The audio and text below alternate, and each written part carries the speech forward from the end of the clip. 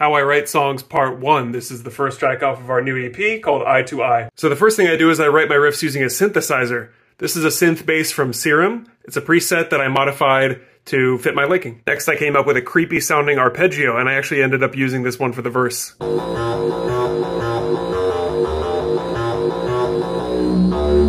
That was a little too complicated for the main riff, so I wanted to simplify it to something that was catchier. And that ended up sounding like this.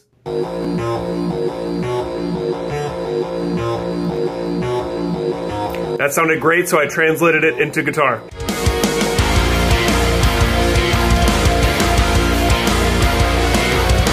Those riffs are pretty energetic, so I wanted to slow things down for the chorus, and here's what I came up with.